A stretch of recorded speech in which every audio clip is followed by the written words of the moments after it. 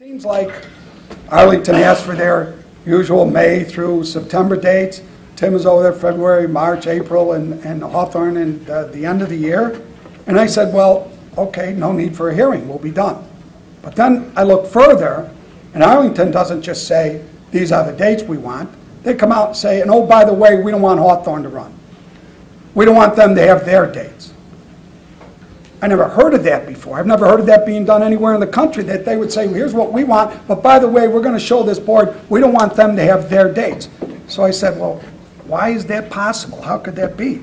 Because for the last, as far as any memory could go back, 40, 50 years, I don't know how long, we'll have to look, this board, as a matter of public policy, the legislature, this governor, governors before him, boards that have Republican tilt, boards that have Democrat tilt, downstate, upstate, it's always been that we want year-round racing.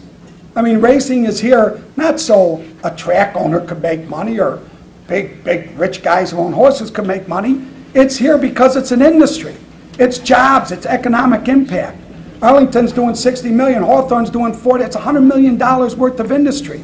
Then what the trainers make, the owners make, the vets, hundreds of millions of dollars in economic impact. That's what horse racing is about. It's not the few dollars the racing board gets, 10, 12 million for their budget. It's the millions it does of jobs and economic impact. Everybody knows that. Let me tell you this. This hearing is not about purses. I want to make that clear. It's not about purses. We're going to probably, and your staff will tell you this, and we're probably going to have 25 million that we're going to give away this year, not counting the impact fee. And it'll be 25, 30 million, whatever it's going to be next year. It's just a conjecture. And that's given away. That's industry-wide. Whether Hawthorne runs all of it, Arlington runs all of it. Now, of course, everybody will tell you, including your staff, that you increase purses when you run live. More people go to the ADWs, I'm sorry, more people go to the OTBs when you have in-state live racing up here up north. More people go. You raise more money for purses with live racing.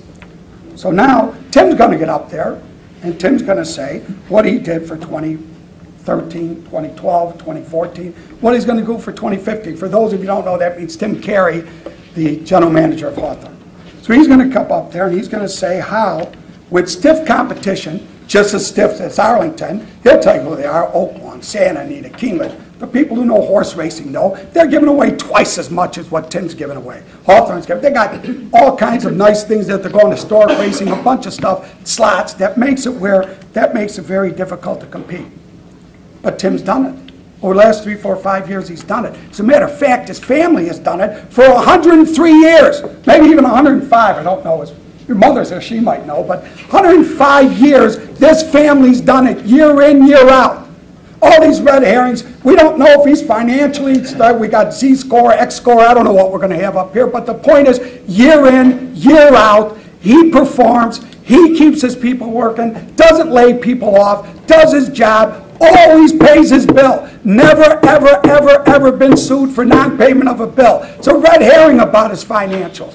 He's able to do it. You could dig into him. That's your job, and you should do it. But he'll show you year after year. Hey, we're like horse players. You look at a form. He's done it year after year. He's going to do it this year also. Maybe this year, because Arlington knew it was coming, maybe this year, with the millions and millions, hundreds of millions of dollars that CDI makes, their free money, what Arlington made, the $50 million in money that they made from the impact fee and the 10th license, and even money they've made since ADW. CDI owns their ADW platform, and Tim's made $36 million over that same time. That the $72 million they made, that what they do is they would have new and innovative ideas.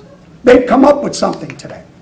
And I'm hoping when they go through their 20, 30 slides, 15 slides, we're going to see these ideas, these wonderful, innovative ideas that all these people from CDI, great company, their stock's going through the roof, they're going to have such great ideas that we're going to see them how with racing. Now, I got a little nervous over the past year and a half. When they knew this was coming, I got nervous. And you know why? Because Arlington, with everything they have in CDI, I thought they would call a meeting. Let's get all the stakeholders together. Let's have a special meeting. Let's come together and see what we could do when this impact fee ends. Let's put our heads together. Let's see how we keep everybody working, everybody there. Hawthorne, 103-year company, us, try to keep us there. Let's get the chairman, let's get the board members, let's get all the unions, let's get together and figure it out. But no, that didn't happen. So I'm going to see when their slides come what their plan is. My guess is, and I hope I'm wrong, that we're going to see nothing, that they have no plan. That basically what they're going to come up here, and this is what I still don't believe, they do this year after year, they're going to go up there slide after slide going after Hawthorne. They're going to go up there and tell you how they do better than Hawthorne. No kidding. You run 5 months out of the year in the summer. That's like Saratoga in July and August does better than Aqueduct in January and February. I know that. The whole world knows that. You're going to show us 15, 20 slides. Oh, we do more taxes. We have more admissions. We do better persons. Okay, let us run in the summer. We'll show you what we can do. Let's trade places. Let's see how you do in February. So, but what we did was, we made sure we had year-round racing, just like New York, just like they do in Kentucky. New York, absolutely, Belmont and Saratoga, they need Aqueduct. Churchill Downs needs Turfway Park and Ellis. And we'll show you how, whether, to contrary to them, I don't know what they're going to do, but they need Hawthorne and we need Arlington. Over the last 3 years, what has transpired in the industry in terms of the impact fee and really what the legislation has done for the racing industry. And as you can see, Arlington Park here has received, $72 million of legislative initiatives to Hawthorne's $36 million.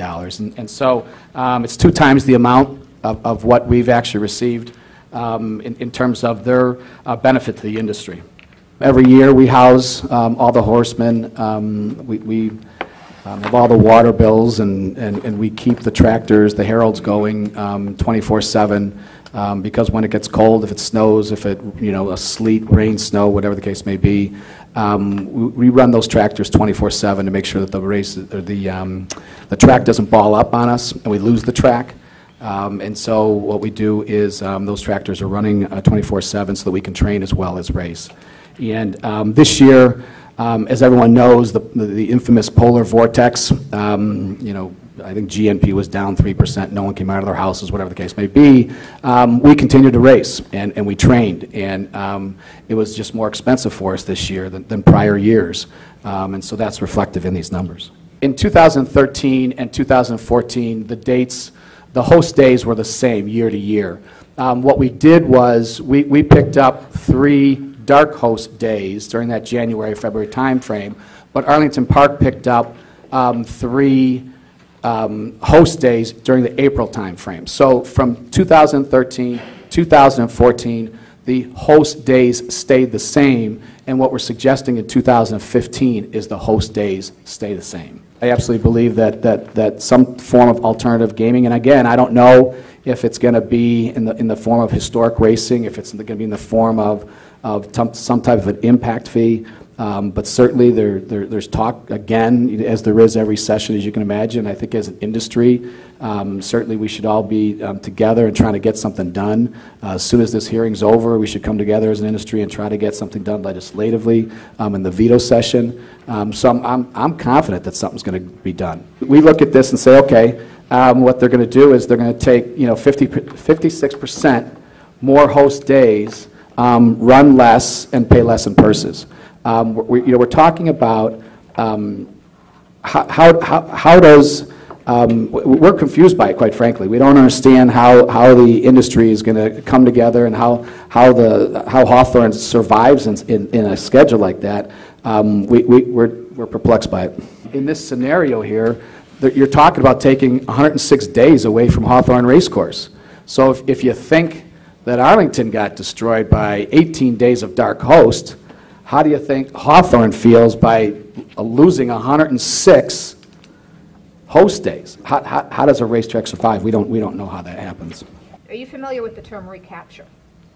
I am, yes. Okay. Could you explain it to me as best as anyone can, because no one seems to. I apologize if I get it wrong. My understanding is when they incorporated full card simulcasting in 1995, it was the difference between live handle and current handle. But there's a max dollar amount that one entity can achieve. And as I read the statute, the baseline or the lodestar is 1995's handle. That's correct. Even though that handle is not the reality today. Unfortunately, that's correct. And what happens to the recapture money? What does that do? Where does the money come from and where does it go? The money comes out of the purse account, and it comes to the racetrack operator. And if there is too much money taken out of the purse accounts, what happens? Well, it would decrease the amount of monies that then people would run for, the horsemen would run for. And that recapture amount is something that this board certifies every January, correct? That's correct. And is there ever any mechanism or procedure or tradition that any of that money is deferred, is not taken by a track, but is used to fund purse accounts? Not in the thoroughbred side of the business. I'm the Secretary-Treasurer of Teamsters Local 727. And I assume you have people that are working in the racetrack industry, in the horse industry. Almost 100 at all the Illinois racetracks. I am here at their specific request to try to explain the devastation any reduction in days would bring to their families. We've seen, all of us, what's happened to this industry.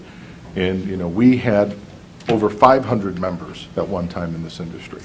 And, you know, we continue to shrink and shrink and shrink. And my members are telling me they're not going to be able to keep this as their job.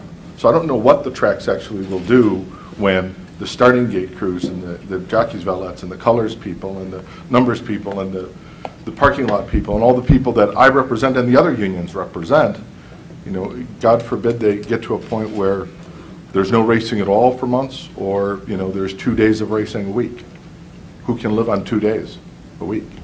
The impact here is devastating. We've come so close in Springfield to getting slots for the racetracks on a number of occasions. I really believe it's not if it happens, it's when it happens. What other unions are involved? You've got HERE, you've got the IBEW. I think some of them are in the audience today. We have some of our members in the audience today, some of our stewards. This is something that is, you know, on not only the forefront of their mind, but this schedule is scaring the daylights out of all of the union members at the tracks. Which schedule scares the life out of you? All of them? No, in particular. We want as many days as humanly possible. These people have to feed their families and raise their families, and of the schedules that are submitted to you, the one with the most days is the best Live one days. for A us. racetrack Live days. closing would be devastating to the unions, right? Devastating. No question. I'm Dick Duchossois. I'm chairman of Arlington International Racecourse.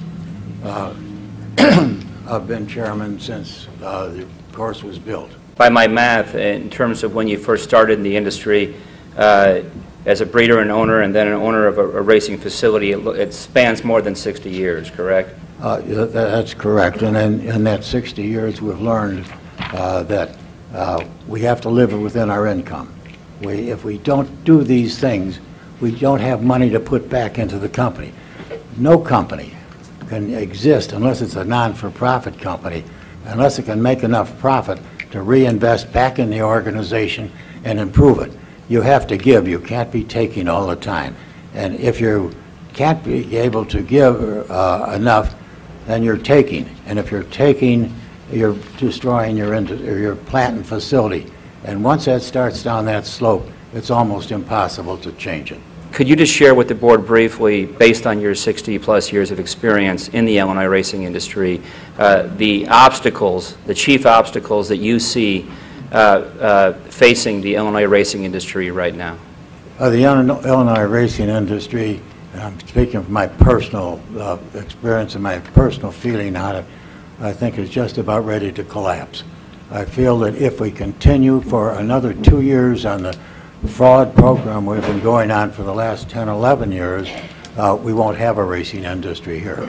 We're constantly moving in a direction which is contrary to any economic situation any business would have, where you can't keep cutting and cutting and cutting and not put anything back and expect to exist very long.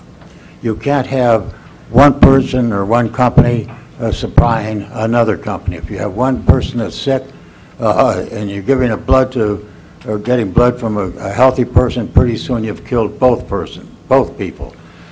We believe that this industry, unless there's radical change, and change right now, it's not going to exist for more than 2 years. Or if it does exist, it will get to the county fair B-type circuit racing. We have studied this and studied it. We have several different programs that we would like to have considered going down the line. One program that we talked about, you just heard from the Southern Illinois track. They can handle everything that we had heard about this morning. They said it would be losing. We only have about 25% of our horses come over from Hawthorne. The other 75 come from around the states, the various different states. We believe that unless there's a complete downsizing and shrinking of the operations within the state, we're all going to have very serious trouble. You can only cut the pie in so many ways. And right now, we have to stop. We have to understand that we have to rebuild that pie. And if we don't rebuild that pie, none of us are going to have anything to live on. Because when that slice gets down too thin, it's not going to satisfy anyone's appetite, and we're going to lose an industry. What we have to understand, and a lot of us don't always understand it, the only real product we sell is a mutual ticket. And all the things we do, the peanuts, popcorn, parking that we have, are to make it more convenient and help people come to the track and buy mutual tickets. Because the mutual ticket, when it started at $2, is still $2. So we have to find ways and different gimmicks and different ways to sell more mutual tickets. And you only do that with quality. If we don't have the purse money, if we don't have the structure the physical structure to make everyone feel comfortable, we aren't going to have people come to our show.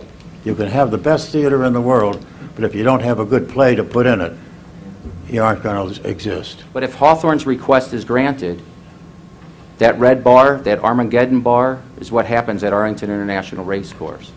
Purses will drop down to 100,000 a day. We will no longer be able to attract the number of horses needed to run our race meet. Breeders will leave the state. Two of the top breeders in the state, the Blocks and the Terras, have told us, if your purses drop below where they're at this year, we're not coming back. We got to find another place to go. And you might even see us leaving this fall because purses are so low, we can't afford to race here anymore. We can't lose these people because once they go, they're going to go in other states and start breeding, and they're tied to those states. If we start selling on November 1st and we don't know on May 2nd whether we're going to have enough horses to fill the race, what do we tell them, those folks? Is it in the best interest of the public to buy a product and then you got to turn away or you got to cancel? Or you're going to say, we're only going to race 5 races today instead of the 9. Or we're only going to race 5 races with 5-horse fields. That's what we are facing, and what all our data and our analysis shows us when we run races at $100,000 a day. I don't even know that we could run a race meet at $100,000 a day. Where are the horses going to come from? If you take the full population of horses at Hawthorne, it's still not enough to fill races at Arlington. If we canceled all our stakes races, it still wouldn't get us up to where we would be. I mean, it would just be one of the most illogical things we can do. Despite the misconception that the spring meet feeds Arlington's race meet, this chart shows that that's not exactly the case. It does contribute, but on a very small level. 75% of our horses come from tracks other than Hawthorne. What do you charge, a couple dollars? What's it cost to get into Arlington? That depends if whether you get a discounted admission or Well, say what you type just- of package you buy. Say you just walk up and I wanted to get into Arlington. General admission is $8. And how much of that $8 goes to the state of Illinois? I believe it's a 15-cent admission tax. And the $7.85, any of that go to purses? No, that's used to offset the overhead of keeping a world-class facility in operation and a backstretch up in condition that is superior to any other racetrack or any other facility. On May 2nd, would you be surprised to know that you had 66 entries? That sounds about right. Okay. So would you also be surprised that of those 66 entries, 52 ran at Hawthorne in their last race? Would that surprise you? No, if you're taking out a single day, no. Okay. Would it surprise you Thursday, May 8th, that of 62 horses that were honored, 54 last ran at Hawthorne? Would that surprise you? No. Oh. Maybe then you can look at all the programs through May, and you'll see that it's about 70% of the horses that ran at Arlington started at Hawthorne in their last race. You can do that later and get back to me on it if you would. Are you advocating that there be no spring meet? Absolutely not. What is it about Hawthorne's dates request that directly lowers the Illinois purses at Arlington? It's the amount of money that is earned by dark time. We requested, I think it was from January 1st through through March 15th and November 15th through the end of the year.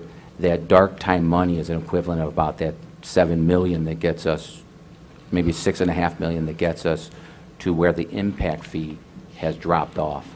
If there is no dark time, as was shown in Hawthorne's schedule, or just those few weeks, this is where we would be at. If we had to run a 79-day race meet May through September with 18 days of dark time, our projected purses are around $105,000 a day. It's my understanding, and maybe I'm wrong, has the industry nationally improved tremendously, or is it on a downward slide? Every study that we've seen and published reports is showing that it is on a downward decline. Everywhere? Yes. Okay, so my question is, apparently the board of giving the 2013 and 2014 dates, the Illinois Racing Board, is responsible for this decline?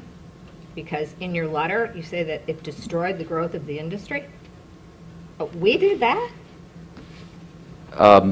I don't think that is directly related to that. I think that is referring to the board's decisions over a period of time, that there has not been a plan for racing, and the racetracks have always just kind of arm wrestled over race dates. What we'd hope is that the tracks, could work along with the racing board in developing a long-term plan for the viability of racing. Okay, to quote this letter, July 31st, signed by you, the traditional thoroughbred race schedule and the shift in the host time status in 2013 and the race schedule destroyed the growth of the industry. I don't believe that it led to the growth of the industry. It destroyed it. But what I'm saying is, did we just destroy it in Illinois, or did we destroy it everywhere? That particular comment was just to Illinois. I'm sorry? Not to be self-aggrandizing that we could possibly destroy it everywhere. I mean, that's a pretty rough statement. Yes, I guess those words chosen at the time that you're drafting your application and you're fighting for your life, you're fighting for the jobs for people in the state.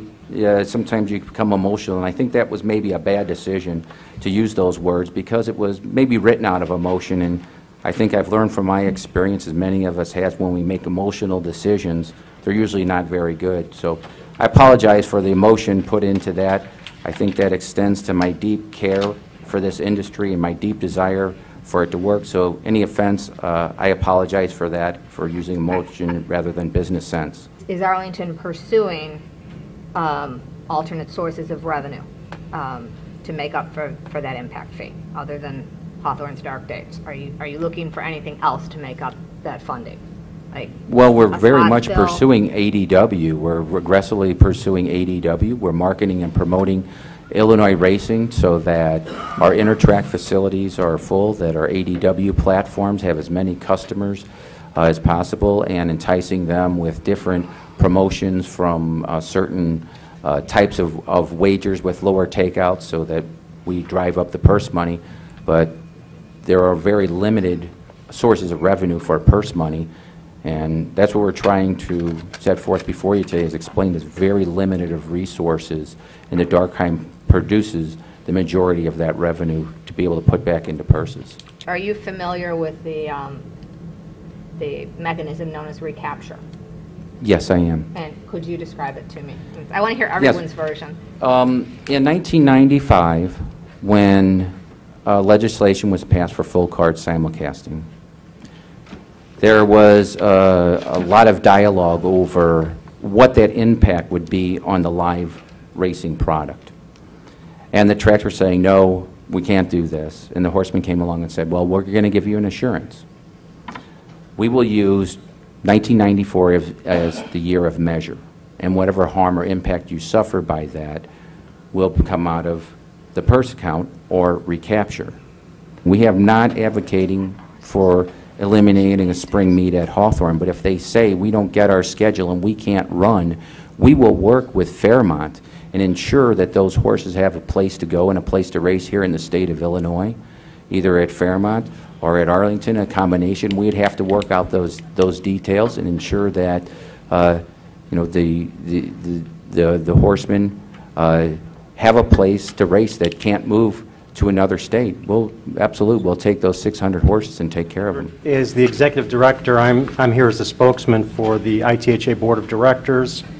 It's a 13-member owner-trainer group that represents all of the owners and trainers that race at both Arlington and Hawthorne. On a vote of 11-1, one of our board members was not present. The position statement is, the ITHA would like to see a comparable award of dates by the IRB for thoroughbred racing at Arlington and Hawthorne in 2015, as was awarded in 2014. I think what I heard you say is you'd like to keep the racing schedule the status quo. That's another way of saying it. Okay, I just We came wanted up with the words. We talked about these words very carefully, and No the changes, words we right? said is Status it's quo. essentially status quo. Thank you. You testified in support of the reduction of the live racing at Hawthorne in the fall this year, correct? Yes. If Arlington's overnight purses drop to 105, did you secure commitments from your members that they will not leave the state of Illinois? That's never been posed to them, as far as I know.